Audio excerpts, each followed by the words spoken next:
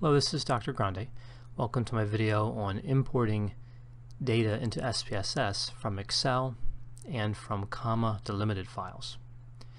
So I'm starting here with an empty SPSS data editor, and I'm going to bring up an Excel workbook that has data in it that I want to import into SPSS.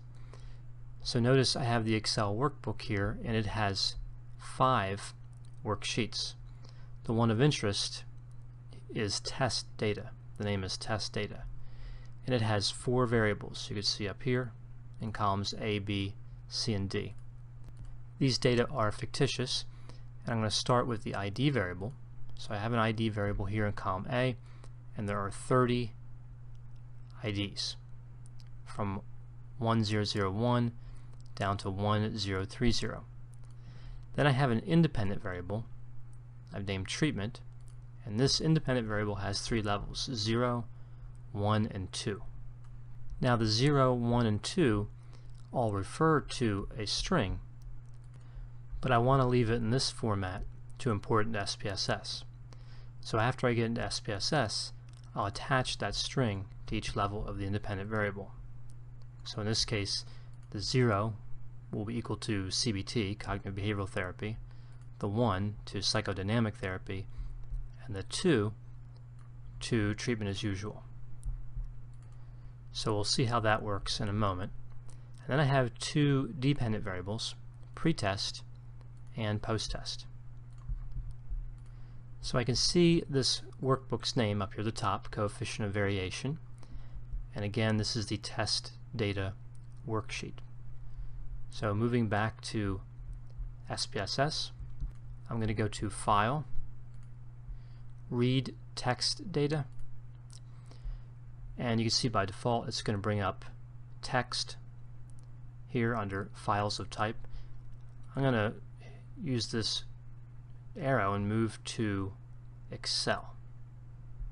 So from text to Excel, and as you can see I have several Excel files here in this folder. I'm going to select the file that contains the test data, and that's coefficient of variation, and click Open. Now notice here in this next dialog there is a checkbox here, read variable names from the first row of data.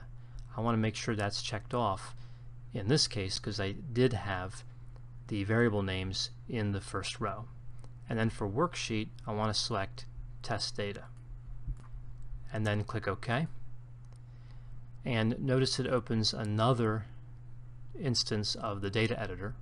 So the entering data editor that I originally started with is still here, and I have a new one. So the only thing I want to change here is I want to assign strings to these 3 levels of the independent variable, and I'll show you how to do that.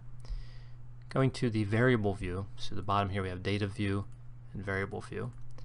Going to the variable view, I'm going to go to values for that treatment variable,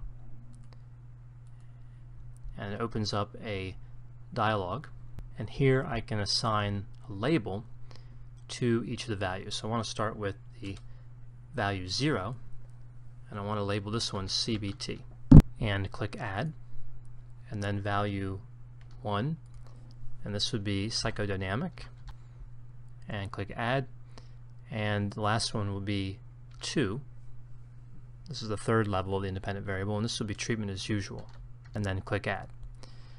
I'll click OK and move back to the data view, and you can see that the numeric values are still visible here under treatment. If I go up to this A1 button, the value labels button, you can see now these strings that I associated with each level of the independent variable are displayed. Click it again and the numbers are displayed again. So I'm going to close this data set and move to loading a CSV file. And when I close this, it's going to give me a warning asking if I want to save the changes. I'm just going to click No here. And now I'm back to this original data editor. If I go back to the Excel workbook and I were to save this worksheet as a CSV file, comma separated values, and then open that in Notepad, it would look like this. So you can see I have ID, treatment, pretest, and post-test, just separated by commas, and all the values separated by commas in each row. These data can be loaded into SPSS as well, but it's a bit of a different procedure. So I'm still going to go to File, Read Text Data, except this time I'm not going to move up to Excel. I'm going to stay with text, and test data is the name of the file I want to load into SPSS. I'll click that and then click Open.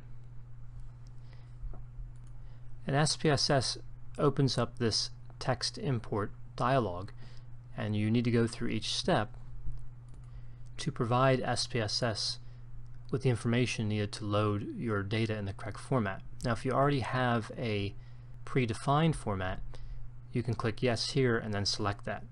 But if you don't, you just move through by clicking Next. So first it asks you how are your variables arranged. And we know in this case that they're delimited. Now they're delimited with a comma, but we'll have an opportunity to specify that later. Here we're just choosing delimited or fixed with. Are the variable names included at the top of the file? In this case they are. So notice how this display looks down here, where we have ID, treatment, pretest, and post-test all at the top. I click Yes here, and now it's just the records below that. It treats the first row of data as the variable names, which is what I want. I click Next. The first case of data in this case begins on line 2, so I'm going to leave that the way it is. Each line represents one case, so I'm going to leave that checked off. And I want all of the cases loaded, so all these values are going to stay the same. I'm going to click Next, and here's where I can specify what type of delimiter was used. By default it's going to have comma checked off, so I'm going to leave that as default and leave the text qualifier set to none. So you can see the data preview here. This is how I'm going to want the data to look. So I'm going to click Next. Here you can change the specifications for variables by selecting them in the data preview. So you can see here variable name ID. I can move over and select treatment, pretest, post-test, and you can change the data format. So in this case I'm just going to leave all these variables in the numeric data format. Then click Next. So now we're at the final step. Before you click Finish, you have the option here of saving this file format for future use and to paste the syntax.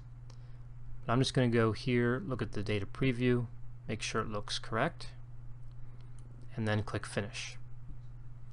And again, a separate data editor is opened up, and you can see the data from the comma delimited file loaded into SPSS.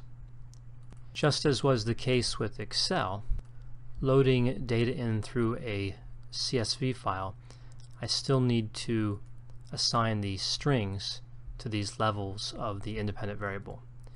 But it will be the same procedure that I used before for Excel. Just going to Variable View and clicking Values under the treatment variable and then putting the values in. I hope you found this video on importing data from Excel and a CSV file into SPSS to be useful. As always, if you have any questions or concerns, feel free to contact me. I'll be happy to assist you.